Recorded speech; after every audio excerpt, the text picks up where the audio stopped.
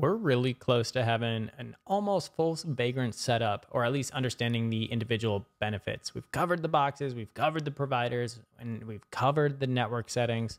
So how do we deal with this issue where right now I have to SSH into the box, navigate to the folder, and all contained inside this VM make changes? Like, I want to be able to make that from the comfort of my editor. So what we're going to do is in a similar fashion, how we synced the ports to create this domain name so we can access it through the browser.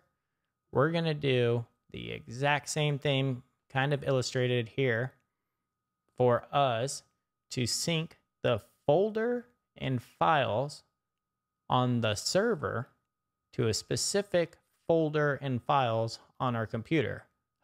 Guest, host, same thing.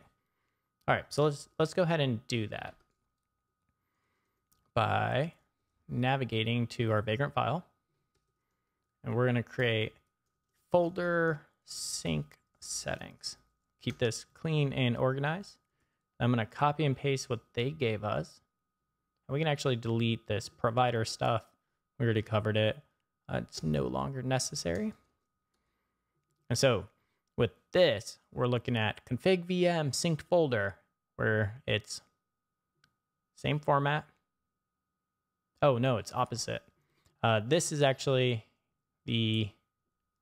where the files are on your host, and then this is where it is on your guest.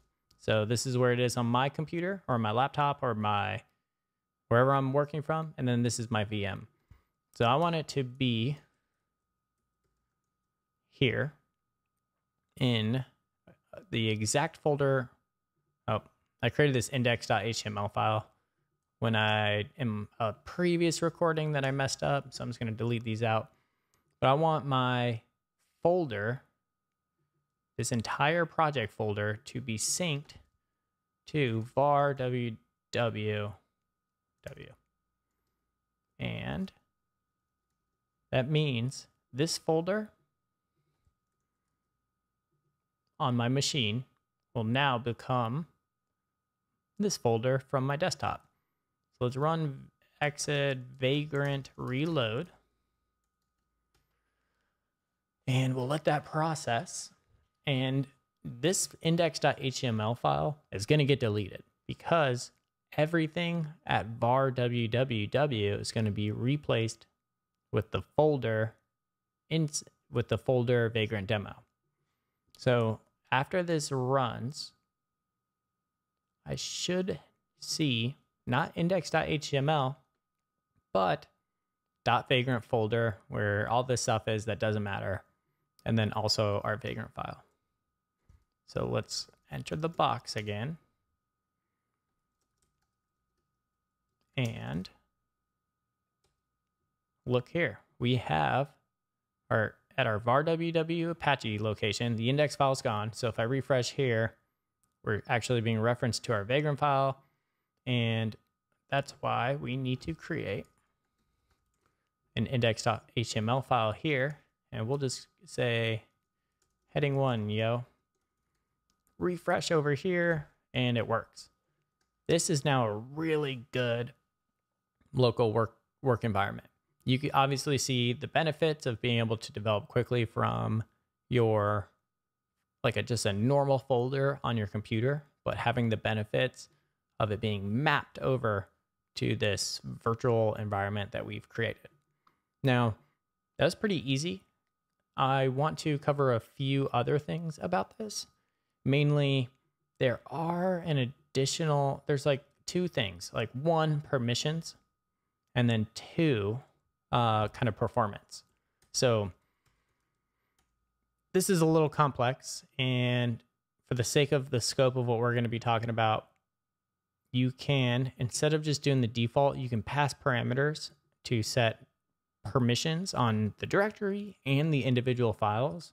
I find these permissions work best, so you can just copy and paste this and use this. If you are familiar with kind of file permissions and Linux and all that, you can mess with this yourself, but if you use these two, you should be in good shape. So if I ran reload, my file permissions would be a little bit different, and it would be, I would just avoid any conflicts or anything like that.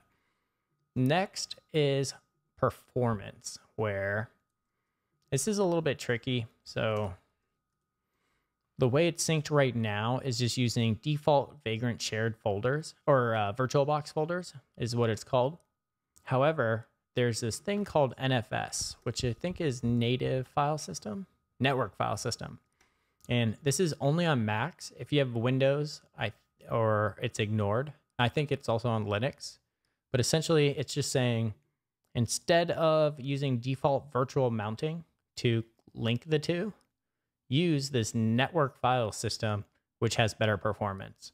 So you could do that if you wanted to. It's just one of those additional settings. Remember, we're just at the tip of the iceberg. I'm not gonna do that for ours, but I will do the correct permissions one and run Vagrant reload. And that will complete this lesson for syncing files.